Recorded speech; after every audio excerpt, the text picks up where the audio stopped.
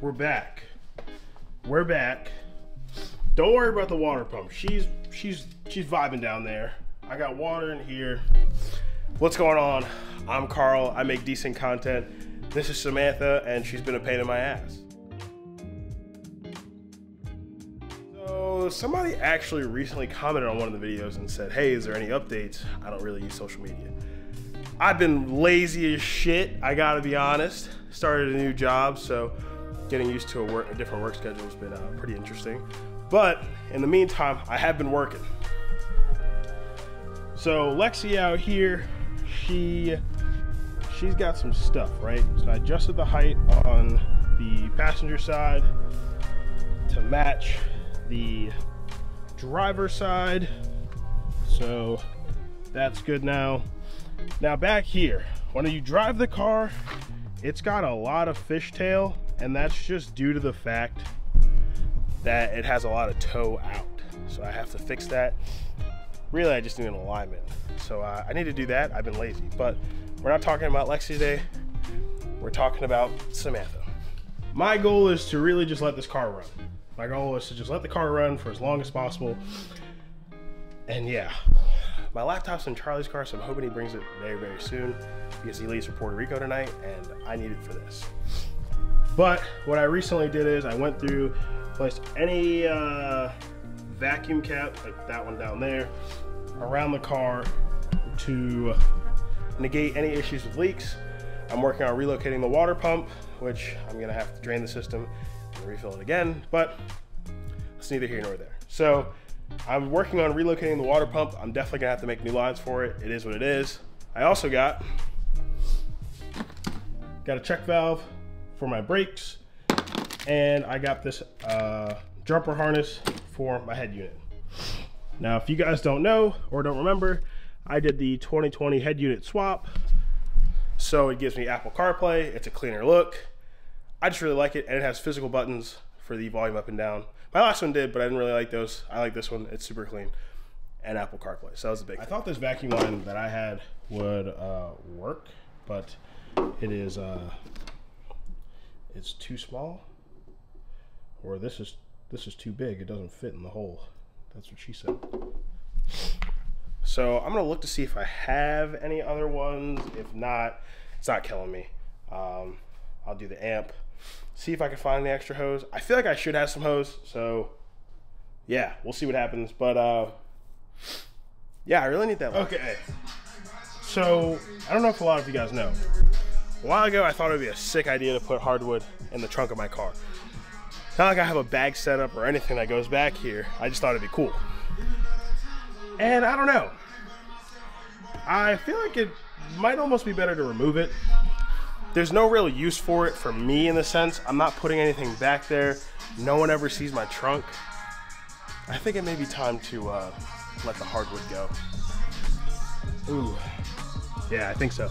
Because the amp's back there. And I don't really feel like having to, if I ever have to get back here again, removing all this or something like that. So I think we're saying bye to the hardwood today. That's where the amp is. This is the little jumper harness piece, and we're just gonna take this, plug it into this, and then go up front and test it, and everything else should be good.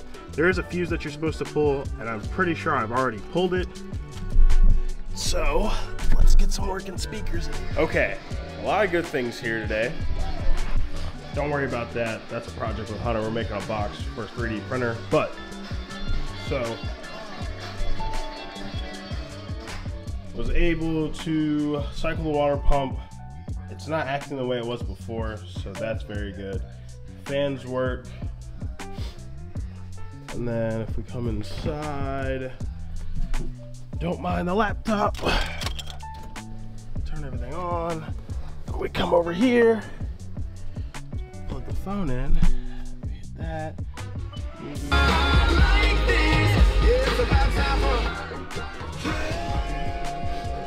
All the speakers are working, so that's amazing. I have to get vacuum hose from Norm so that I can run the line for the check valve to the brakes, and then I'll bleed the clutch and stuff like that tomorrow. And then tomorrow I think I'm just gonna let it run for, you know, about an hour, hour and a half, and just let it do its thing. And I'll just monitor it tomorrow. So tomorrow I'll be allowed to just sitting. So. All right, and we are back with Samantha. She's right here. She's good. She's vibing. I'm a little hungover, but that's okay. So today, I'm just gonna let it idle and get up the temp and do its thing, and I'll periodically check on it, and we'll just see what happens.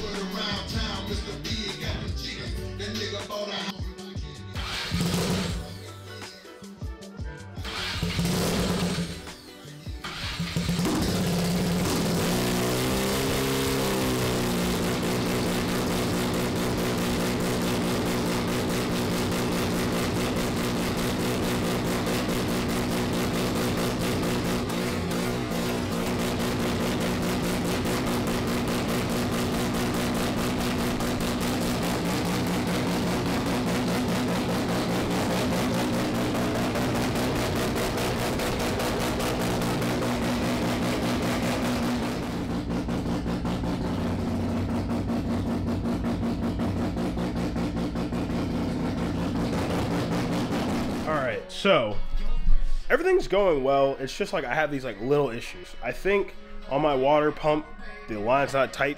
It's tight, but it's, I don't know. I think it's still leaking out a little bit. So what I'm gonna do is I need to find a way to mount this water pump anyway. So as much as I hate to do it, I'm gonna have to drain the system again and find a place to mount the water pump. So I'm gonna do that right now. I just wanted to let it cool off because it's extremely, it was hot. It was like 150 degrees. Then I have my rear seat out, and right now, back here, I have my relays for my water, my water pumps, my fuel pumps back here. I need to figure out a way to be able to get the seat to sit down flat, so I'm just gonna take out some of this cushion where the relays sit, so that I can then put the seat in. And then the relays will have a spot to breathe under the seat, basically. Not breathe, but no one's gonna sit back here anyway, but I just don't want them to be pressed on. So I'm gonna cut out some holes in the bottom of this seat and for my fuel pumps. And then by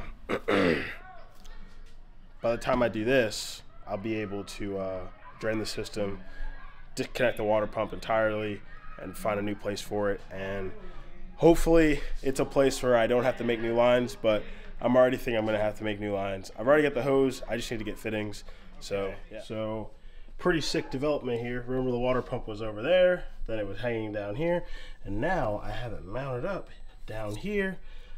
Wires ran to it, it's good, it's in a really good spot.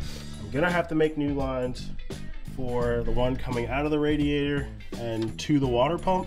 It's gonna be a very short line, as you can see, literally like no line at all, honestly. It's basically fitting to fitting. And then this one, I will have I'll remake it, and it'll be a 180 or 150 to this line, and it'll come up here. Ooh, that is sick. Don't know why I didn't notice that earlier. Okay, so this clip is on my phone, but I wanted to show you guys. So I got a new line, or not a new line, I just remade this one. So before it was coming down to over here, and then I had it hanging. So what I did is I have it coming down, go under the car. We can see that the water pump now, we've got this line coming straight out of the radiator, drops down into the water pump, comes out and goes up. So I think that'll be a lot better. I'm getting ready to fill the system up. I'm gonna put some Teflon tape on this one, and this one. Tighten them down, and then yeah, I have to remount the water pump because I don't have nut certs, so I gotta get nut certs and a nut cert tool to get the water pump mounted in there. But this works out pretty well. The only thing that I'm worried about is how low this loop sits under. It's something that I'll have to keep in mind, unless Vibrant makes like a tight radius or something like that. I don't know. I didn't want too many fittings because I could have a 90 to a straight, but no, I'd have to have a 90 and then another 90. Like a tight radius 90 that would come down to another 90 that would just go straight up. But I don't know, I'll look into it, but for now, this will work. It's something that I'll keep in mind. It's not like the car's getting driven like right now, so yeah. Yeah, we're making progress. I'm hoping that I can have the car driving like this week. So stay tuned for that. If you guys enjoyed the video, hit the subscribe button, and I will see you guys in the next video. Thanks for watching.